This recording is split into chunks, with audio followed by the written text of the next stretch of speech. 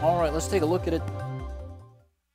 It is shaking like crazy. This is compositesurfline.com. I'm glad we got this camera because we can actually see what's going on down there, and it's rough. I mean, the winds are coming in strong. You've got the rough surf, and you know, there's not much rain at the moment. I think they're starting to get a rain band again, but there was a break for a little while.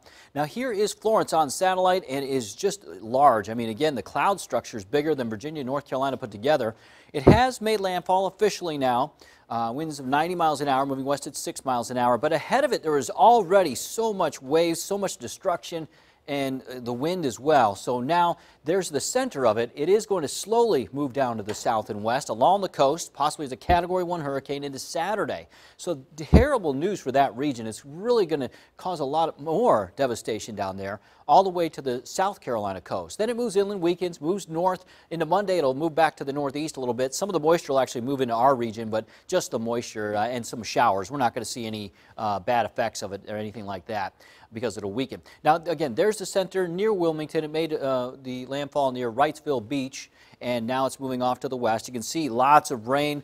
I mean, just flooding rains. They're talking about upwards of 30 inches possibly down in this location closer to the center. For us, we dodged all that, except we have had some heavy rain at times, and we may see some isolated tornadoes in some of these rain bands across the southern Outer Banks up to around the Albemarle Sound. One big rain band right now near Hatteras into Wave Salvo, and that's moving up towards the mainland Dare County and over to Hyde County. Now, we've got some more rain in our region. There's not too much in Elizabeth City right now. We have had some passing showers, but there is more rain getting into Virginia Beach and eastern Chesapeake, St. Bride's. You've got it into Pungo, some real downpours, and then also some lighter rain, wind-driven though, around the ocean front, over to Pembroke, and almost to the 64-264 interchange. We got some more scattered showers in northern Suffolk, Isle of Wight now passing west. You know, the peninsula, you've had showers moving towards you. A lot of them have just fallen apart. There's one that's holding on right now around Poquoson over towards Seaford. That's moving to the west, but Cape Charles, Gloucester, not much happening right now. A couple showers up there north of Saluda, a couple more around Chincoteague, and that's it. So here's what we can expect for today. Rain, and really this is the rain total for the Outer Banks, 4 to 8 inches, possibly some places up to 10. And again, that's if you get under some of those downpours. The gusts could be up to 65 miles an hour, again, for the Outer Banks, especially the southern parts. And storm surge 4 to 7 feet. Now we go inland northeast North Carolina from Currituck County on west. Rain 4 to 6 inches. I backed off the rain, by the way, for some of these. The winds gusting to 50 miles an hour, and we still have that high storm surge for the western Albemarle Sound. Still haven't changed that. The south side have lowered the rain 1 to 3 inches. We've got some gusts up to 40 miles an hour today and moderate tidal flooding. Now the winds are going to increase again probably late towards the afternoon hours.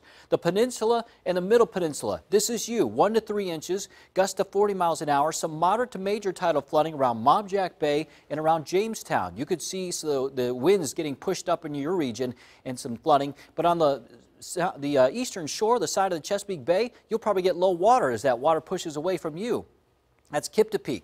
Eastern shore, rain 1 to 2 inches, minor tidal flooding, shouldn't be too bad.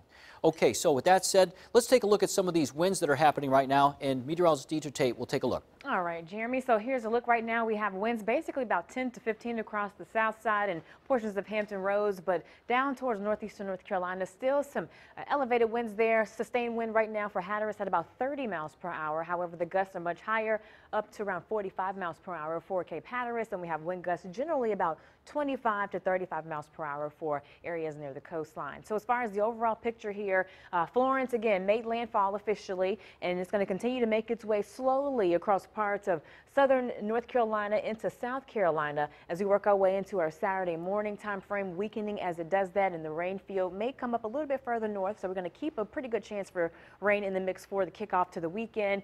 Notice how the forecast model does have it going through the Ohio River Valley as we head towards Sunday into Monday, and then a lot of the moisture will be kicked off to the north and east, and even with the cold front, some of this moisture may swing back across Hampton Roads eventually by Tuesday before we dry things out as we head towards the middle of the week into the end of the week.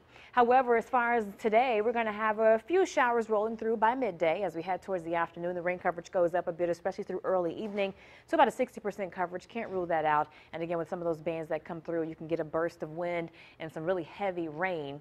As far as the tides, be mindful that we're expecting high tide to be about 130. We're expecting moderate levels. That's going to be higher than what we saw earlier this morning at about 5.5 feet. And as we work our way towards the weekend into early or should I say the weekend into early Sunday, we're going to have, for the most part, minor levels. As far as the tides for Corolla, Fort Monroe, and Mobjack Bay, we're looking at major levels for today, moderate to major as we head into our Saturday. Here's a look at the 7-day forecast. Again, looking much better after Tuesday.